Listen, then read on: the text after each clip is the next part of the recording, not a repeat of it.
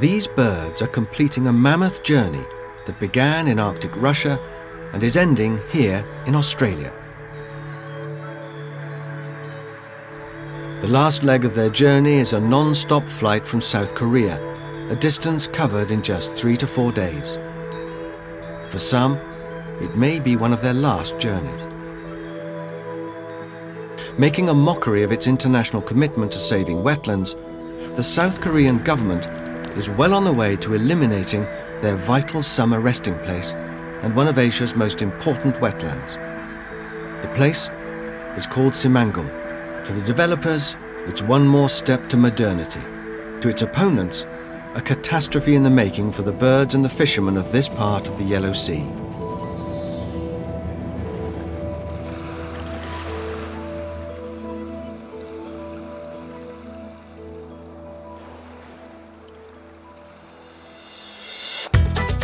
When completed, Saemangeum will occupy an area equal to 1/3 the size of Hong Kong, and its 33-kilometre embankment will be the longest sea dike in the world.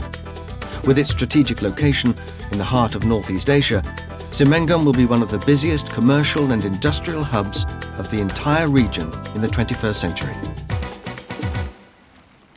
I've been to Saemangeum and I couldn't believe it, there in front of my eyes. This massive dike to enclose the mudflats that hundreds of thousands, if not millions, of birds from all around the world come to on their migration to elsewhere in Asia and from the South Pacific. They're going to flatten more than 100 mountains, fill it in, and then use it for profitable industrial and or agricultural pursuits, displacing the local people and their fisheries as they do it. In a word, big money, greed, the huge construction and car manufacturing corporation with the Korean government against the interests of the local people. And as a result, one of the most remarkable feeding grounds is going to be abolished.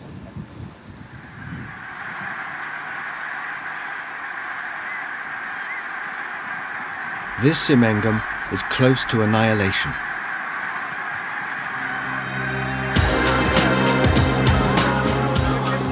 In a mere 40 years, South Korea has been transformed from an agrarian society to one of the 4 Asian tiger economies. This economic miracle has given Koreans a living standard on a par with Western nations. It's densely populated, with over 48 million people. In a country where land for development is at a premium, reclamation has been a high priority, with environmental safeguards a very low priority. In common with many countries, Korea has looked upon its wetlands as wastelands, ideal for factories and ripe for conversion to rice paddy. For a country that's known famine in living memory, self-sufficiency in rice is the objective. Converted to rice fields, these bleak tidal mudflats along the Yellow Sea on Korea's west coast would aid the drive to self-sufficiency. Into the bargain came lucrative civil engineering contracts. Korea's most ambitious seawall construction began in 1991. So far, about 1/4 of this coast has been barraged with little concern for repercussions on natural resources. Korea acceded to the Ramsar Convention on Wetlands in 1997. Under Ramsar, countries placed their significant sites on a list of wetlands deemed to be of international importance. Saemangeum was not listed, even though the Secretary-General of Ramsar told Earth Report it richly deserves that status. As long ago as 1999, the Ramsar chief wrote a letter of concern to the government. So far, there's no indication that the government has any intention of responding to the outside world's pleas to save the endangered tidal mudflat.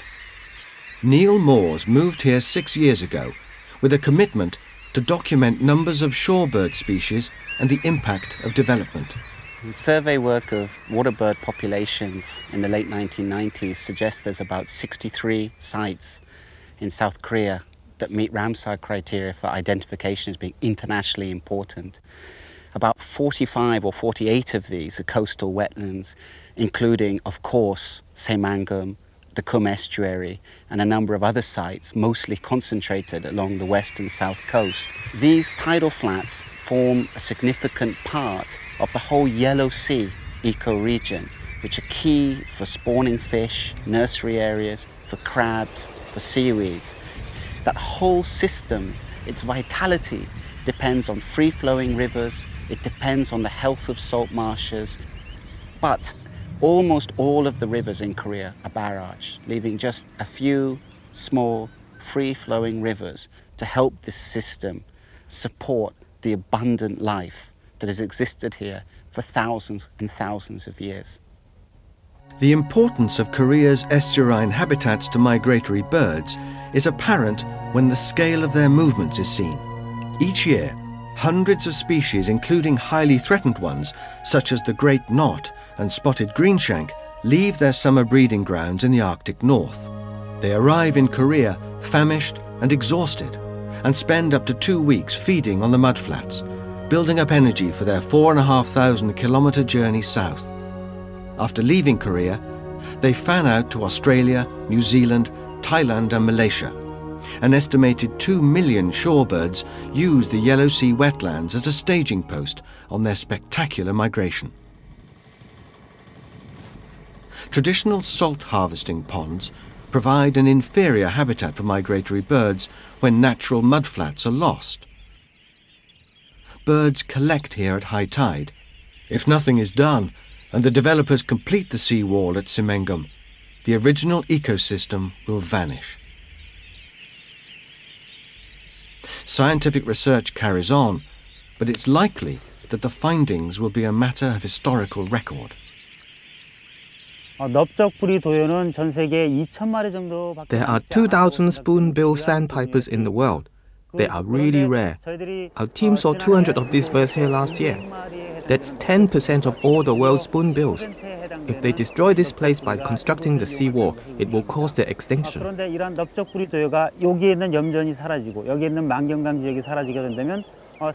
Nearly all the west coast of Korea has sea dikes, and after this goes, they will have nowhere left.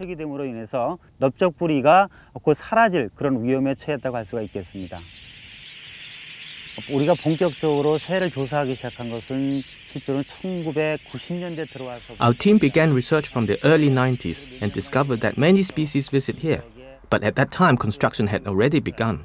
We couldn't stop the construction no matter what we found here because it had already begun. 그런 시점이었기 때문에 그래서 어떻게 막을 만한 방법이 없었습니다. When it's finished 3 years from now, the seawall will be the longest in the world. A feat of civil engineering that's been a long time in the making. Conceived in the 1970s, work on the dike didn't begin until 1991. Since then, progress has been plagued by cost and time overruns. There was nationwide publicity focusing on the disastrous environmental consequences of a reclamation project at Sihwa, near the capital Seoul. In 1999, the opponents of Saemangeum seized their chance and managed to halt construction to allow for further research into the impacts on the tidal mudflat. 그래서 이제 민간 공동조사단이 구성이 되었고요. That's why the research group was formed, and there were about 30 members, of which 10 were experts provided by the environmental organizations, 10 from the government and 10 from the development office. So, from the beginning, the government had created a one-sided situation where its wishes would be most reflected above all others. However, as the experts began to express conflicting opinions, the government shied away from disclosing the research group's working process and at times made decisions in behind closed doors meetings. The agriculture organization, which is in charge of construction, speaks of an environmentally friendly way to reclaim these lands. They have taken the phrase environmentally friendly away from its context. What we are saying is that there is no way that this project can be done in an environmentally friendly way. Reportedly, there is fierce division within the government on whether the Saemangeum project should be abandoned altogether. Earth Report was told that some Environment Ministry officials are embarrassed that the government should be flaunting its commitment to saving the remaining wetlands. Clearly, The developers within the other ministries won out, for the recommendation of an expert review panel to cancel the project was ignored, and in mid-2001, construction resumed. The Ministry of Agriculture justification is that each year, up to 30,000 hectares of farmland is lost to creeping urbanization. Also, it claims the seawall will prevent flooding as well as providing freshwater reserves.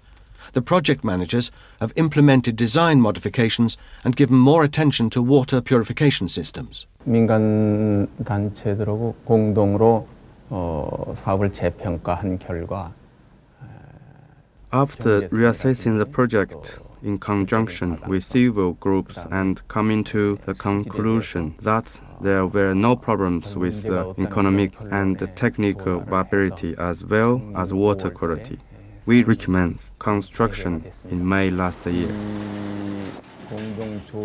During the time of research, the experts from the government and environmental groups offered many helpful suggestions, and we used them all to improve water quality, conservation, and environmental problems.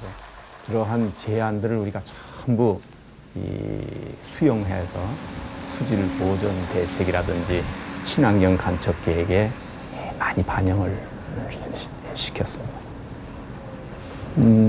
환경단체는 지금 말씀하신 대로 새만금 사업에 대해서 지금도 우려를 하고 있고 Environmental organizations are still concerned about the Saemangeum project and are not in 100% agreement with us. The reason is that they see parallel with Shiva, and as I have said, we carry out the perfect methods to maintain water quality, so there are no worries. 수질 보존 대책을 수립해서 추진하기 때문에 걱정은 없습니다.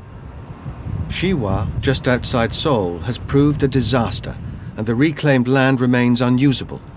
The government admits that not enough care was taken in controlling industrial waste. The concentration of dioxins here is the highest known in Korea. The tourist viewing site has been locked since its opening. The land is poisoned.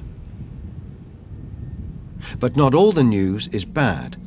In accordance with the Ramsar Convention, authorities designated Wupo freshwater lakes as a protected region. Although there are only 2 Ramsar sites in the whole country, it's a positive step. Residents of the Wupo lakes harvest its resources sustainably and are proud of its new status. Wetland ecology is taught to school children as guided discovery walks give first-hand experience to the pupils.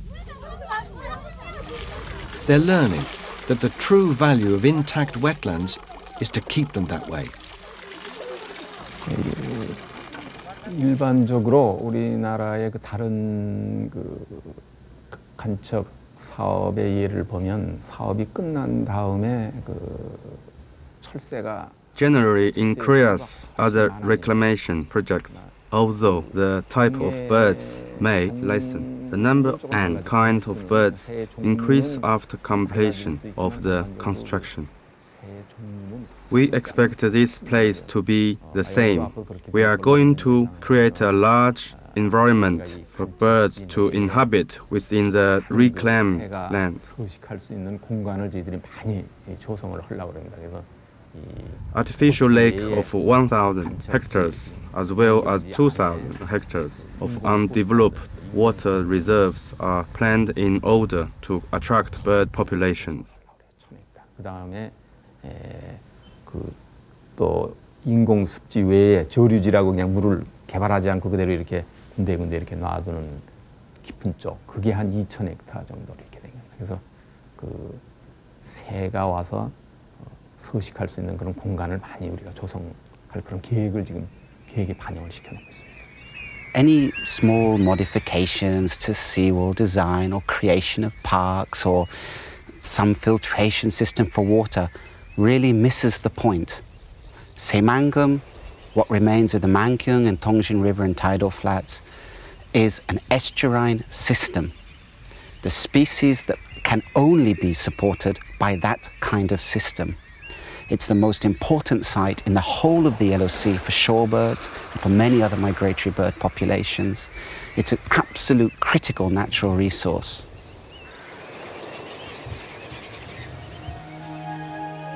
It's not only bird populations that are affected. Estuarine habitats are the spawning ground for many commercial fish species from the Yellow Sea. Virtually uncontrolled development of the coast, including massive dam projects on the Yellow and Yangtze rivers in China, have destroyed breeding areas and decimated fish stocks. Both South Korea and its giant neighbour are waking up to the threat. China now imposes seasonal fishing bans and has started a nationwide plan to reverse reclamation of wetlands under the auspices of the United Nations. China and South Korea have formed the Yellow Sea Large Marine Ecosystem Project, with the aim of creating a cross-border integrated management system. But the accord may come too late to save the old Saemangeum. The Saemangeum project, although it was noble in its design originally, noble in its intent, now is known to be absolutely seriously flawed. There is no doubt that through its construction there will be very significant impacts on not only biodiversity in Korea, but throughout the whole of the flyway. A huge-scale model of Saemangeum gives hydrologists opportunities to study economic construction techniques and analyse environmental changes. It's predicted that the speed of the tide just before gap closure will be over 20 kilometres per hour. Controlling the erosive force at this stage is vital. The research has led to environmental mitigation schemes. The design of the wall has changed to provide fishways and the gradient made less steep, with the aim of helping shallow-dwelling marine life to re-establish and possibly allowing new mudflats to develop outside the wall. Even if mitigation measures are effective, they won't save the traditional fishing communities. What of their future? We got compensation and we knew it was because of the project, but we didn't realize it would block the sea. When I got compensation, I just spent it all. Not everyone got money, only some. The most anybody got was $8,000. If we knew that the sea would be blocked, we would not have taken the money.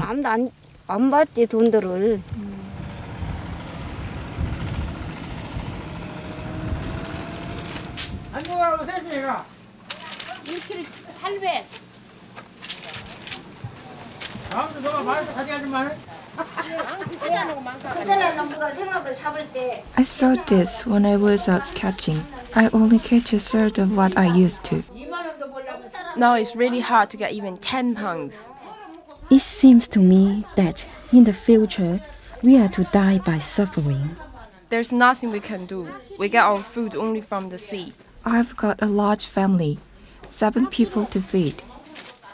Fewer than a third of local people have a farm. I've got nothing to do. I'm just too old. Young people can't go to the city to work. What are they doing by blocking the sea? They are bloody mad. Hyung-rok Shin left his city job to set up the civil rights organisation, the Boan People's Association. The association is marshalling the activities of various groups opposed to the seawall, and that includes the shellfish collectors who've been barely consulted.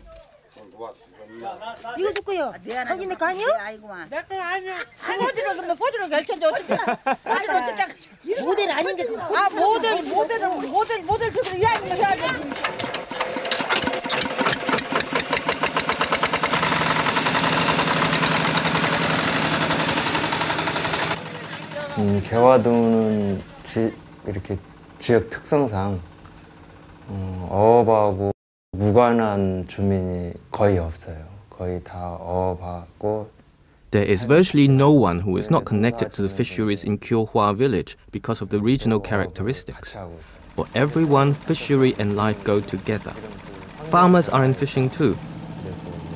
물고기가 없어졌어요. 그래서 이제 어장을 한 After the Saemangeum project, changes were effected to the environment and the fish disappeared. It became impossible to maintain a living from fishing.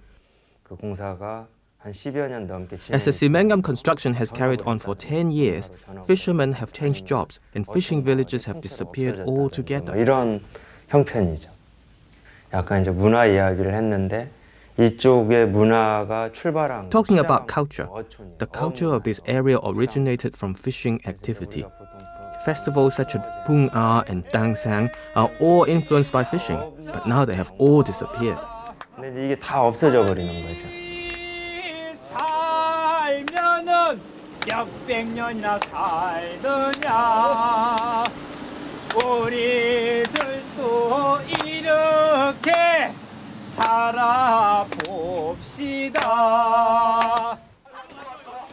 Koreans are no strangers to protest. People taking to the streets in the 1980s helped to end military rule, a big step for a country that's officially still at war with the communist north. The first opposition candidate to be democratically elected to the presidency was Kim Dae-jung in 1997. But environmental protest is relatively new in South Korea. People like Reverend Moon are changing that. After spending years in prison for his part in the protests, the Catholic priest has turned his attention to the fight for Saemangeum.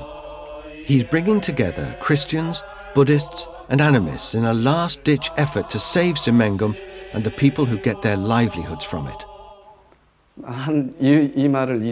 I cannot forget this story. This story of a poor woman living by the mudflat is ingrained in my memory. I have never in my life had a bank account, but I have an account given to me by the heavens. If this account is taken away from me, I have no basis on which to live. The death of the mudflat is the death of me and the fisherman. The death of the fisherman is the death of the community. The death of the community is the death of this country. Although a total of $400 million compensation was paid to the fishing industry and individuals by the government, the community is dying. Without access to the sea, fishing villages lie deserted and aquaculture farms abandoned. With the compensation money, some people built new houses, but since the schools have now closed, families with children have left. Only the elderly remain. The irony is that since the mid-90s, South Korea has experienced a rice glut, so the main reason for the project has vanished. But Roh Moo-hyun, the new president, has announced that since it was no longer needed for agriculture, the destroyed mudflats would be used for industrial development. This is really a place where worlds meet. Sky, sea, mud, old Korea and the new Korea, where people meet water, where they can take fish, they can take shells, they can take shrimps, they can make a livelihood from one of the most productive and beautiful ecosystems in the world. Majority of Australians don't know about it. Then the Korean government are about to remove maybe 10% of all the migratory birds in Australia because they'll fly to Korea and starve. The only counter to a massive proposal like this is international outrage. There's one thing that corporations understand, and that is bad publicity. I think dead birds, killing of migratory routes, wiping out of ancient populations of birds, as well as the people who depend on those fisheries. Now, if everybody thinks that way, Korea will respond. But while they're safe and sound and the world doesn't know about this, they're okay. They're making lots of money and they're destroying the environment in Korea.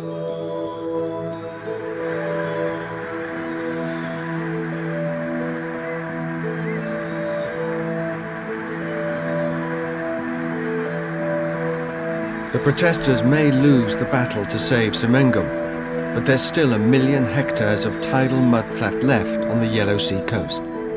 Their hope is that when the next scheme is proposed, they'll be better prepared.